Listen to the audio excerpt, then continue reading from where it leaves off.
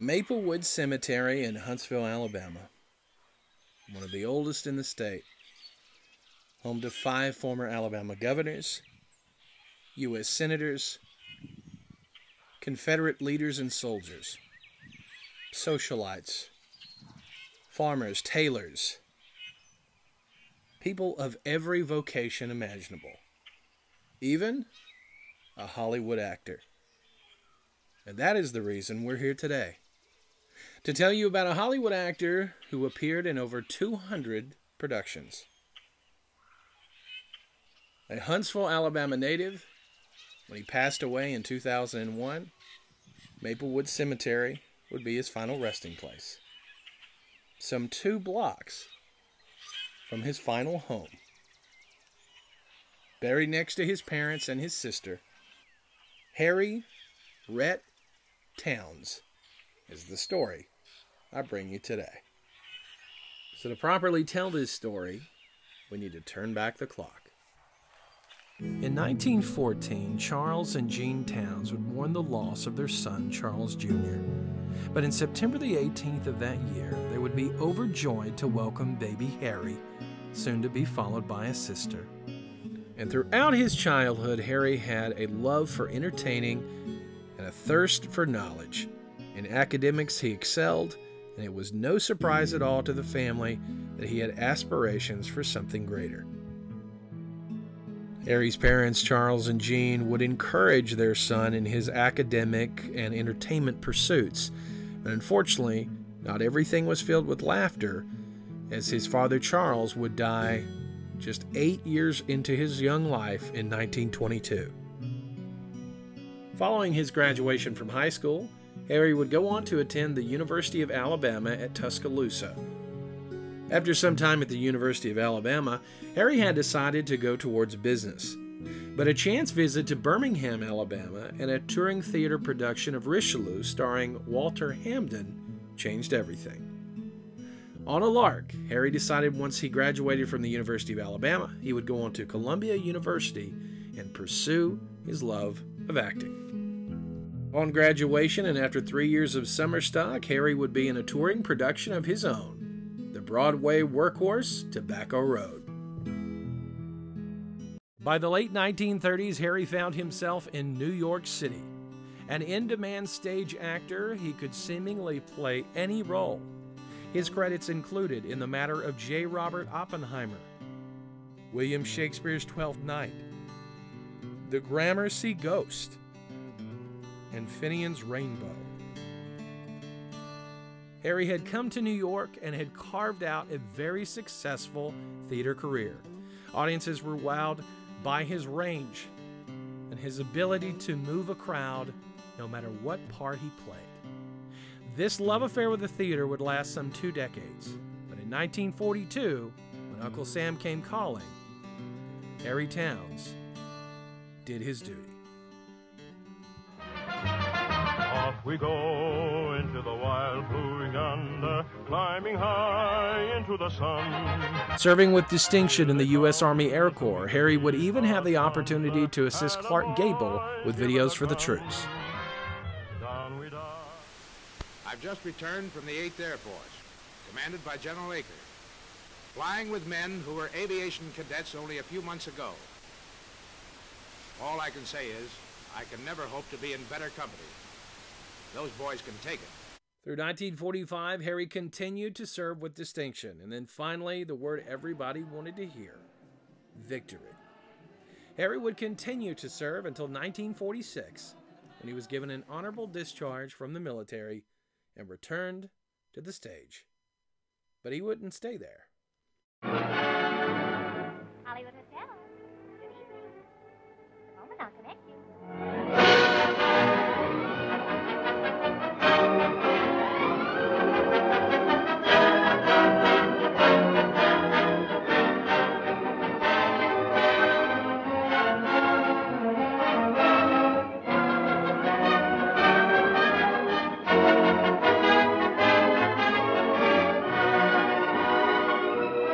By 1949, Harry would answer the siren's call of Hollywood, television to be specific, and it would be a love affair that would last over 40 years.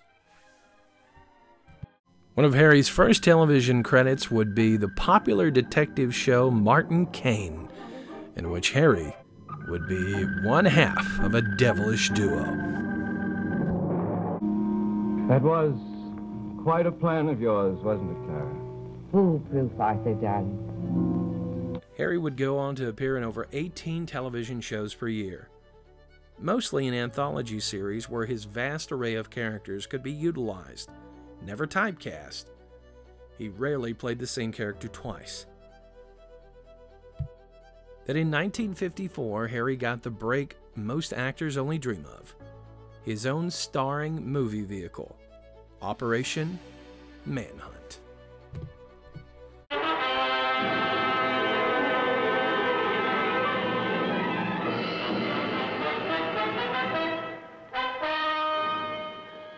My life is in danger at every moment.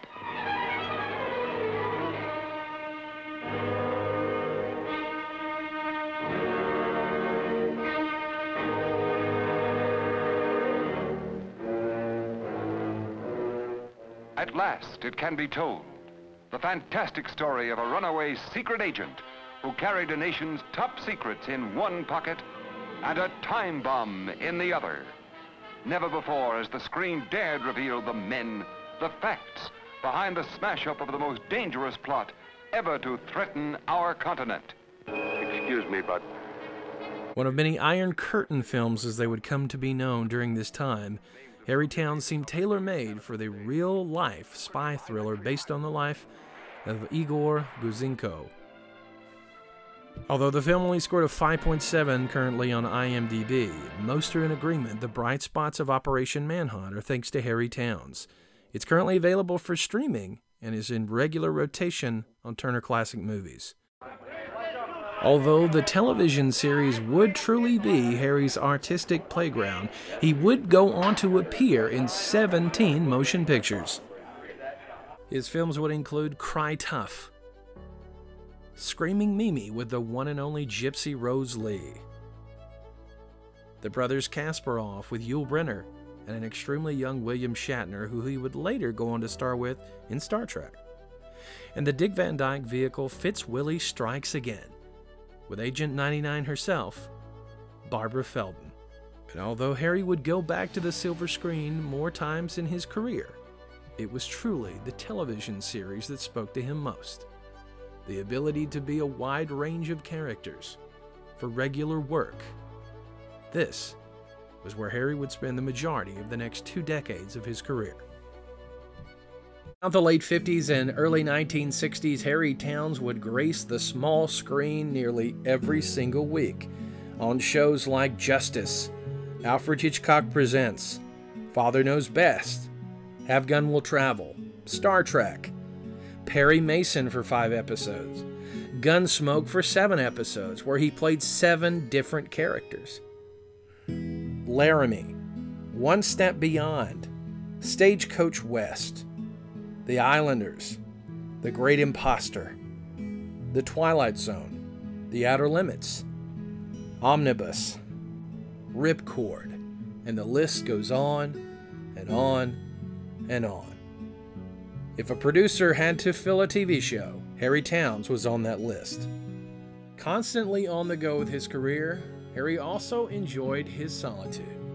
Purchasing this Hollywood Hills home in the early 1960s, Harry loved to entertain family and friends. Deeply private and deeply religious, Harry would look back on his career and look fondly on the times that he was able to portray military characters. He took great pride in knowing what they went through from his own service and wanted to accurately portray them any chance that he got.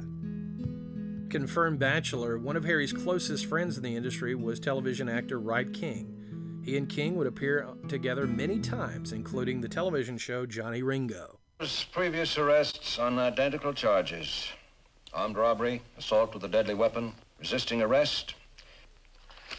Maxon, you seem incapable of living in a civilized world. By the 1960s, Harry had developed quite a reputation for horror, and the Boris Karloff-helmed Thriller, an episode entitled Cheaters, Harry brought horror to the small screen.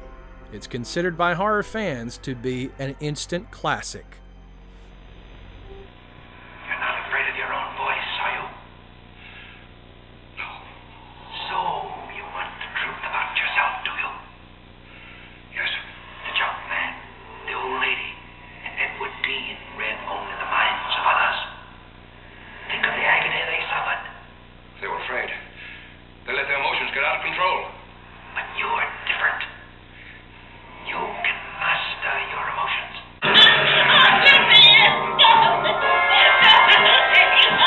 This haunting episode received more complaint letters and fan mail than any episode in the show's history. Throughout the 60s, more influential programs would come, such as The Fugitive, and shows from Westinghouse, which dealt with a historical bent. Product for home or business, farm or factory. You can be sure if it's Westinghouse. In what? Generally. You overemphasize abolition. In addition to the gravitas of seeing Harry play opposite Daniel Pastine's Abraham Lincoln, there's also a blink and you'll miss it cameo by none other than James Dean. Vermont, sir. You live there? Yes, sir. We got a place up there, sir, a big farm. Who is? Mother, sir. By the late 1960s into the early 1970s, Harry Towns had cemented his legacy as one of the greatest character actors to ever grace the Hollywood screen. Never shying away from any content, he would do work on Planet of the Apes, westerns like Gunsmoke and Bonanza, feature films that dealt into horror such as Strategy of Terror, and then a two-part, well-received arc on David Carradine's Kung Fu. Leaving? She is better. I've seen what you can do. All I have in the world is a sword. It's yours if you do what I want done. An eye for an eye. Keep your sword. You're a man. You feel, don't you care what happened? They raped my little girl. I am a man. I care. Then do something about it. I will do something. I will break the necklace whose beads are vengeance. There has been enough killings. I will end it. If I don't have a right to revenge, who does?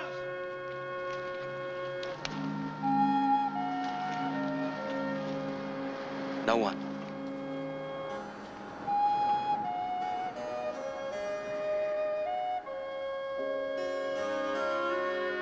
By the early 1970s, Harry Towns knew that he was ready for a change. Appreciated by his fans, adored by the industry, Harry Towns would work to become an ordained minister in the Episcopal Church. Continuing to act and putting himself through seminary, finally the day had come that Harry had so longed for. On March the 13th, 1974, in St. Paul's Cathedral, San Diego, California, Harry Towns, at age 60, became an ordained minister. Another chapter in his life in which he would now serve the citizens of Los Angeles, not just on the silver screen for entertainment, but now for their heavenly home. He would serve them at St. Mary's of the Angels in beautiful Los Angeles, California, which boasted former parishioners like W.C. Fields and Charlie Chaplin. This would be a new step for him, but really nothing new for a man who had given back his entire life. When the country called, he was there. When we needed entertainment, he was there. When he needed an opportunity to give back, he took it. New responsibilities and a new decade, but the 80s would prove just the same. Character actor Harry Towns in high demand in such shows as Buck Rogers, the television hit Emergency, and Voyagers, to name a few. Perhaps his most notable turn of the 80s is Del Fry in a 2-episode arc on The Incredible Hulk.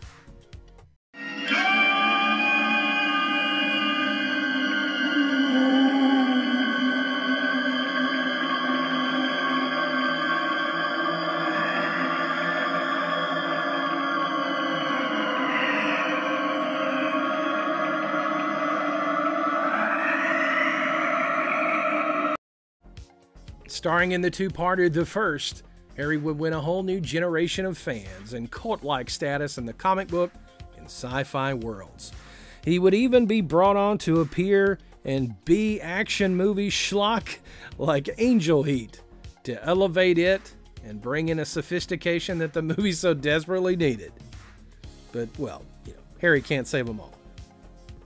The mid-'80s would see Harry brought on to be in sword and sorcery epics, in television shows such as Magnum P.I., and a recurring role on Knots Landing. And then finally, his last role ever was that on The Valerie Harper Show, later renamed to The Hogan Family. In 1989, Harry made the decision to finally retire. He would return to his home in Huntsville, Alabama. He would remain here for the final 11 years of his life, enjoying life, enjoying friends and family, talking with members of the local theater about life in Hollywood, and enjoying strawberry waffles at the City Cafe. He also took great pleasure in being a part of walking tours, which would often include his home, and he would talk about old Hollywood with any and all that would come. So this brings us to the place we started our video, Maplewood Cemetery in Huntsville, Alabama. Harry Rhett Towns. 50 years of giving us entertainment, 50 years of serving his country, 50 years of serving people. When asked about his career, Harry had the following to say: "I guess we've never entirely happy with what we do. We would like to do better. I feel I was lucky to get the work that I do. You always feel thankful because there are so many actors for so few jobs, and it seems God is being good to you when you get a job. Of course, I would have loved to have done better. We all would. But we always think we can do it better. One more take. On the whole, I'm satisfied, though. As long as the audience was satisfied, then I'm satisfied." And I, for one, Mr. Towns, can definitely tell you we were satisfied. Yours was a life well lived, and you deserve to be remembered. Thank you all for joining me today. It's been my great pleasure to tell you about Harry Rhett Towns. Passed away at 86 in March of 2001.